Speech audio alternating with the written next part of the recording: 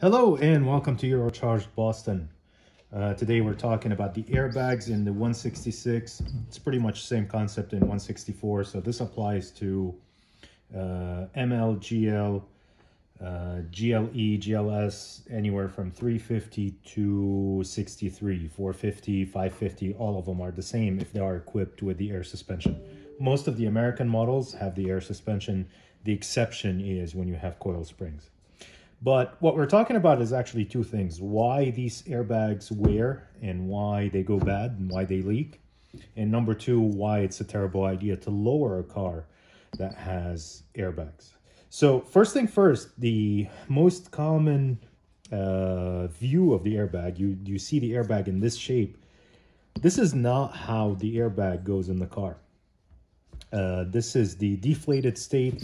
Obviously, there's no air in it because the valve is open and it's folded. It is compacted to make it easier to ship. However, the actual way the airbag goes in the car is kind of sort of this way. And obviously it's going to have air going in, so it's going to have air pressure in it, almost 100 psi. And the airbag is going to be in this inflated state. Now, the way it bounces up and down, just like a coil spring, is actually the rubber folds. And let me actually fold it in. This is kind of sort of how it goes in the car. This is the normal position for it. It has some range for it to expand, and it has range to compress. Now, the problem with not necessarily the problem, but the limitation of the design is you start to get road pebbles and dust and grime and whatnot on this plastic socket. And as this thing is bouncing up and down, the car's, hitting bumps and whatnot, the dust starts to eat into the rubber right here. Actually, let me turn it and find you exactly where there's cutting.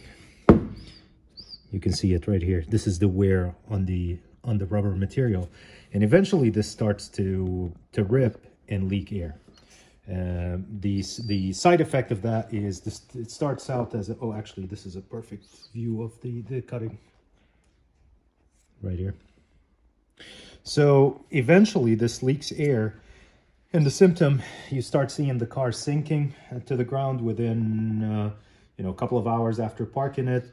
And it gets faster and faster as the leak gets worse.